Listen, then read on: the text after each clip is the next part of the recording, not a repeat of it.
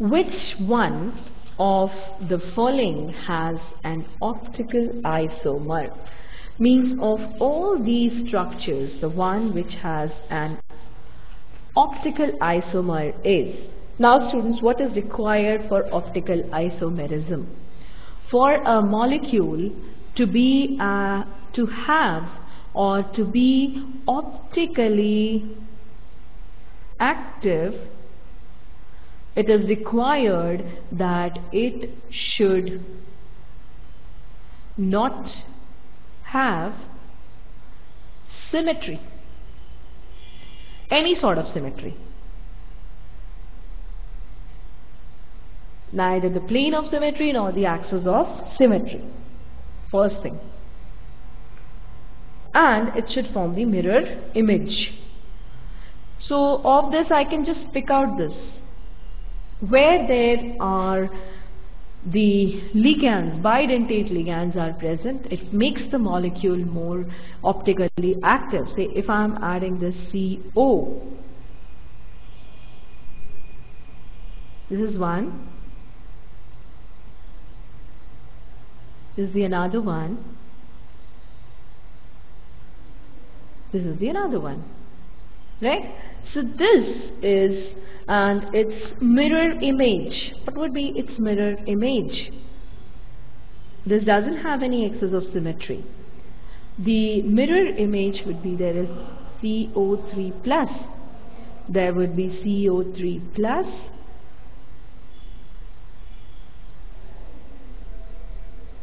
right?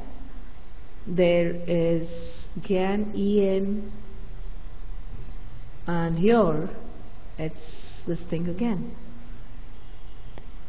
EN, right? Now let's take out, so this is your answer, but let's work out for the another options. Say your zinc, ethylene diamine and ammonia.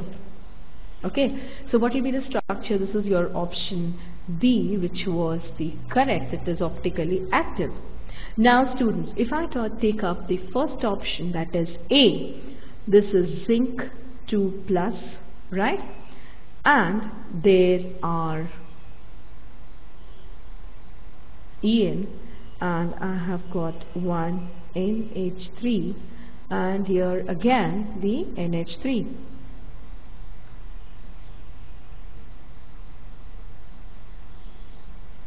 Right? Now this is what? This is a tetrahedral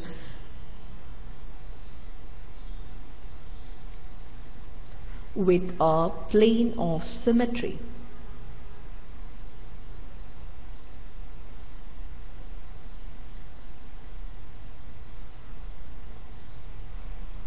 Right? This has got a plane of symmetry with it.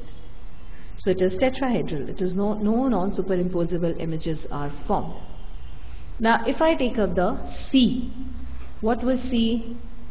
Cobalt with water molecules. So it is cobalt, H2O whole 4, ethylene diamine, and this is 3 plus.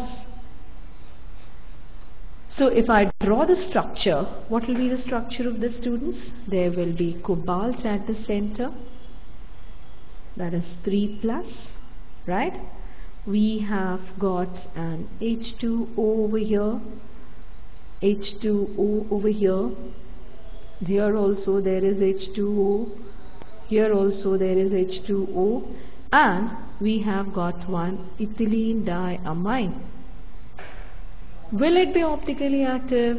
No, because it has the plane as well as the axis of symmetry, right? This is horizontal plane of symmetry is present.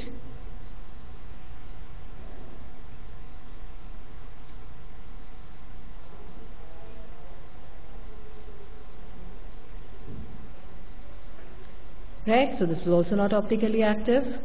Now what about the fourth option? This is also symmetrical.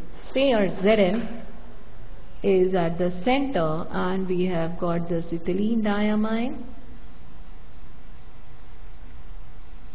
This is also symmetrical. Vertical axis of symmetry. Right? So what is the right option? B. So students, do remember, in case of octahedral complexes, or in case of complexes where the coordination number is 6, if the bidentate ligands are present, all are bidentate, pick out as a optically active compound.